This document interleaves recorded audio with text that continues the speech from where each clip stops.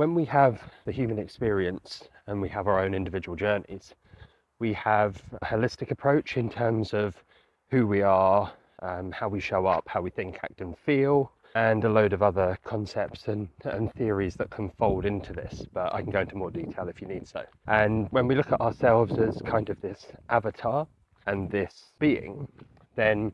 what we work out is that there are multiple elements to ourselves that make up the whole. So while we look at it from a holistic perspective, we break it down into smaller manageable chunks. And these 4 chunks that I've found personally work really effectively are: you start with your spiritual essence or your spirit or the being that you are, beyond all of like the conditioning, beyond